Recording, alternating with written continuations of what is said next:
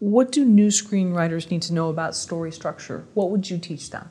Well, story structure, that you have to have an idea that can fill, let's say, a screenplay. Many times someone sits down to write, they say, I have an idea for a script, and it really quite isn't a fully fleshed out story with a beginning, a middle, and an end.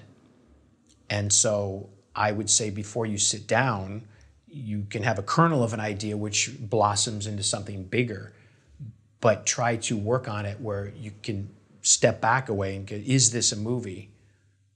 As we know, movies, is it going to be big enough? And there are small stories. I'm not saying that small stories aren't movies, but if you're going to write a feature film for, big Hollywood for, 4,000 screens, it may not be this little idea, and sometimes even when I see an outline, there's not enough story there to facilitate 100 pages.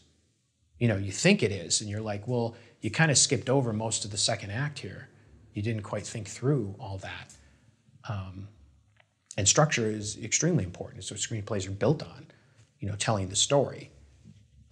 So your story was originally, your question about structure. Do you think then a lot of people just have a great beginning and then a finishing, yes. And then in the middle is very muddy? Yes, it's always muddy in the middle, and the first act is the easiest setup because it's all set up, right? We're all setting up the thing, and then you have to go on the journey in Act 2, and that's where it starts to get more difficult because, like I say, if you're just winging a script, it's always those big, barren wasteland in the middle that's really, you could know the ending, hopefully it'll get you there. I know the ending scene, fantastic, you know where you have to get, but all that stuff in between, that always seems to be the issue, is the big, let's say it's Act 2, the middle part, which is pretty much the meat and potatoes of, the movie. What has helped you get to a better second act? Well, knowing the ending for sure, but also really getting to the essence of what am I trying to do with this story? You know what I mean? What's my theme? What's this about? Is it just, two people on a car ride and they drive across the country? Great, that could be an amazing story, but what happens? What is it about? What's the problem? What do they have to face? What to get to that ending part? And working on an outline, I hate to refer back to that, is working on the story. So you just, and sometimes a story, you think something's there and it doesn't work, and other times I've done many drafts of an outline where I couldn't find the story and I kept trying to fight it, and then I realized that it had to do with the characters. And so the story was there, the A, B, C, and D of it, but it still wasn't working. So a lot of times you can have an idea which you have to work at you have to work it into its, its full essence of what it can be. And sometimes you may want to just leave it alone and say, you know what, I don't think that's a story that I can manage together, and I'm going to move on to something else. That's okay too. Do you think a lot of people have trouble letting go of their stories? Like, what if it's a very personal story? Well, yeah. Well, if it's a personal story, it would be hard to let go, trying to force it. But then I might say, maybe it's not meant to be a screenplay. Maybe it's meant to be something else. Maybe a book, or I don't know what it could be. And that's for the writer to decide if it really is not working, and it's okay to move on to something else. There's no harm, no foul, Have you done that where you're like, you know what, I love these characters, but for some reason this isn't going, for things that you've written on your own, yes. Not been paid to write? I have a hard time, I'm so strict about it has to be like a really good idea of my own that it sort of, I have this inner filter that it limits that, unfortunately. So many times I've said this one just it's not working. And other ones you see right away because the characters are so vibrant and alive, and you're like, yeah, I can see this. That this is what it works. And like I said, there's there's no harm in maybe putting it aside too. Maybe another time as you can become a more experienced writer, that you can go back to it and work on it. So nothing's ever dead. You know, you don't have to discard it completely. Nor do I think you should, but to move on is okay as well. You put it in, you know, in the notebook and say, you know, and that's how you build ideas. That's how you build an arsenal of stuff that you can go back and work on and keep your creative well full, you know. You've also talked about just living life yes. as well. How do you know when, aside from not being on an assignment, that it's time to go and fill the well? Because I know that the life behind a computer can get very one-dimensional. Oh, sure. You know? Yeah, I hate sitting at the keyboard.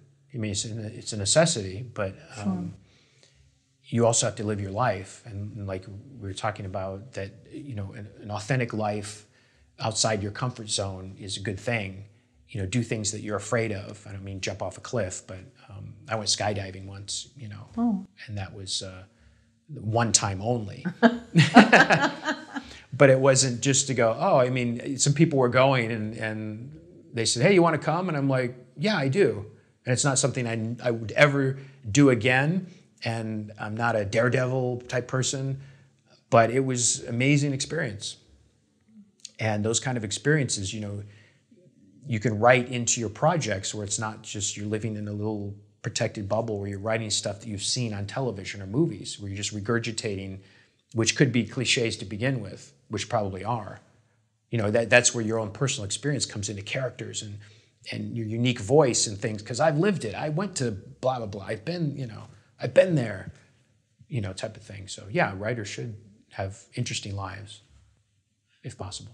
Yeah, because I was watching a masterclass with David Sedaris. Oh, yes. It's hilarious. And he picks up garbage, I guess, around the little town that he lives in. Wow. And he says that, you know, he wears his vest and he does it, and people don't realize a lot of times that he's this writer, this author. Sure.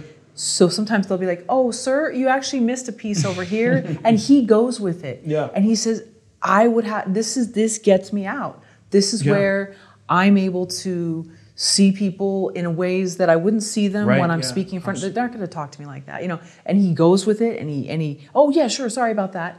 And so that's part of his way. He's doing a good thing, and he also gets out and interacts with people. And he's observing life too, you know. As an actor or writer, it's good to observe the world around you. Get off the phone, you know, and actually go, oh my gosh, that's interesting. This is real life out here. You know, it's an interesting character. Or, oh, I heard that little, at the coffee shop, that person said that thing, you know, write it down in your notebook. These are cool little things that you can start building upon. It's part of your job to be an observer as well as an adventurer, you know, I think. So, I mean, I don't mean, you know, take off, quit your job and, you know, sail across the world if that's your thing, but you can do it, like you say, with small things that just are kind of different. Like, I normally wouldn't do that, and don't be afraid to try that, because it all will filter back, hopefully, into your work, you know, into your writing. So when someone reads something, it won't be, I saw this scene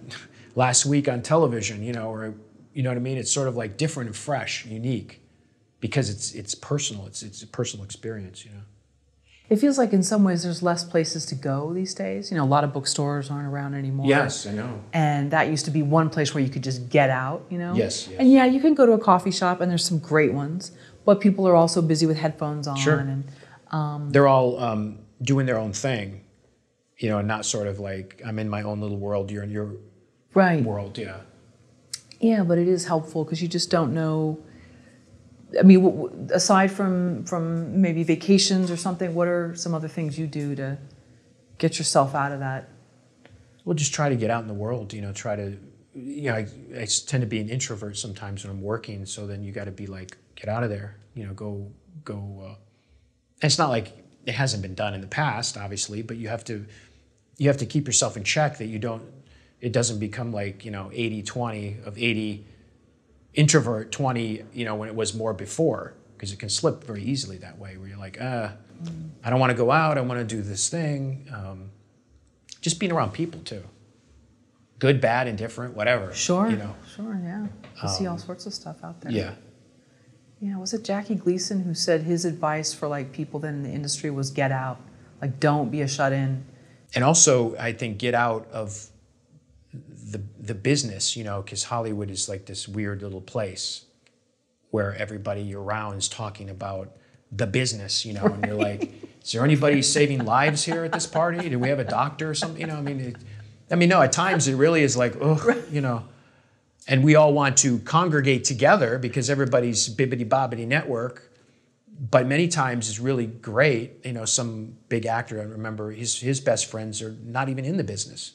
They're just, you know, people not in the film business. And you're like, yeah, that's refreshing, you know.